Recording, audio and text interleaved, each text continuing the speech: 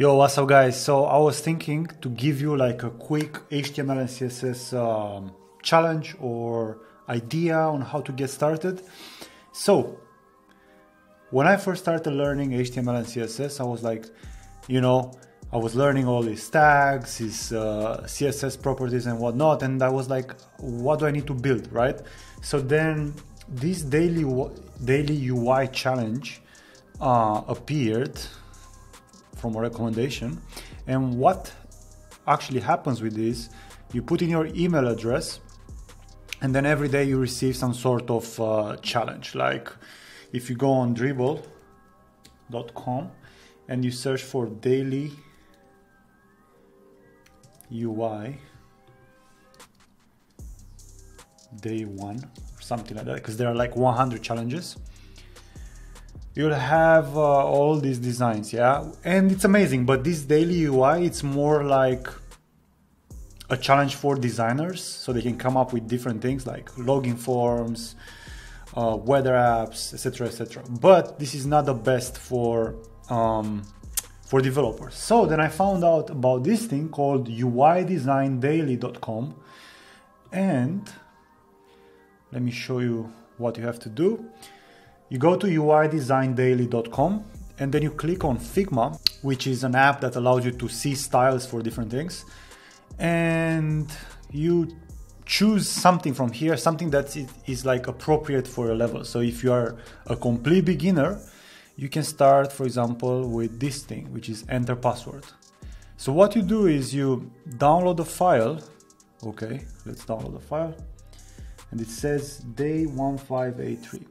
So if I go to my Figma, anyway, there has to be a way to import them. I'm not gonna figure it out now. I'm sure you're smart enough to figure it out on your own. And what you do with Figma, you can analyze every single color, font, padding, margin, literally everything. And then you create these UI challenges, and you can use CodePen. Okay. You can use CodePen, and then you literally create every single day one thing. Okay, today you are making the enter password form, then you create the page header, then you create rent a car UI design, then you create this, and so on and so forth, until you become extremely comfortable with using HTML and CSS. Okay, and then once you're good with that, then you can create websites and whatnot. But the cool thing is that if you start learning some JavaScript, then you can start implementing JavaScript into these applications, right? So for example, here you can learn how to validate a password. You can toggle a class and then, make this toggle go to the right whenever you click it, right and left, etc., etc. You can click on this button to show or hide the password. Like, you can be extremely creative with all this stuff. And it's about starting small. If you start small, then you can create complex things, because every single application is made from smaller applications, and each smaller application is made from even smaller applications. Okay, so I guess this is like a good challenge for someone that's struggling to get started. I would definitely do this if I would be you.